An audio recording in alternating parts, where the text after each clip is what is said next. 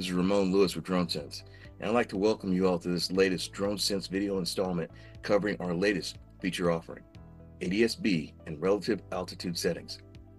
These features allow you to track incoming manned aviation and maintain altitude and horizontal separation from other unmanned aircraft in your shared mission space. Let's get to it. A few points to keep in mind. Remember that these are two separate features covering two separate issues. ADSB will initially be available on DJI V5 aircraft, so your M3, your M30, your 300s, your 350s. And the information that is pulled through is based on DJI's AirSense warning level. This determines the color of that incoming craft and, again, how close that threat is. So your gray airplane is a notice that manned aircraft are in the area, but not a factor to your operations. Yellow airplane is a caution that manned aircraft has moved close enough to become a factor and should be monitored.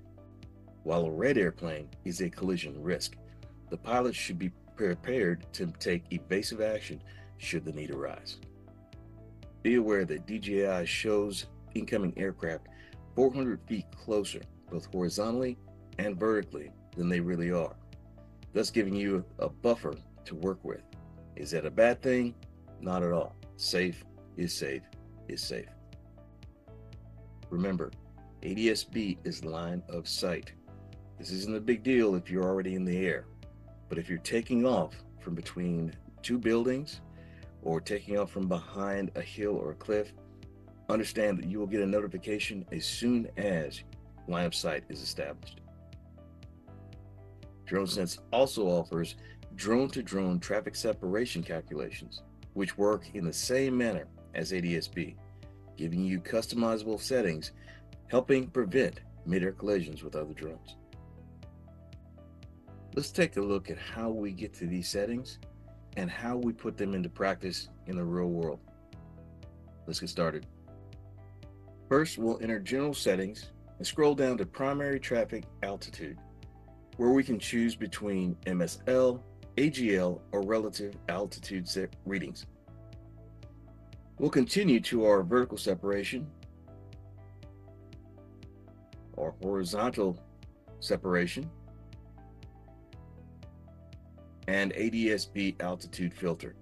This will help us avoid cluttering our screen and focusing on aircraft that are of no factor.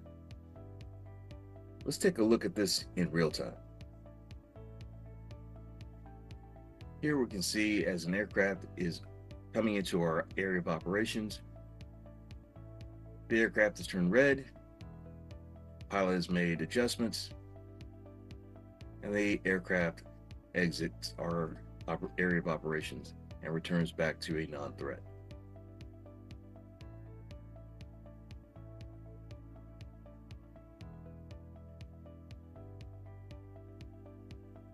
In our next example, a manned aircraft appears from behind an escarpment, is flagged, and passes without incident.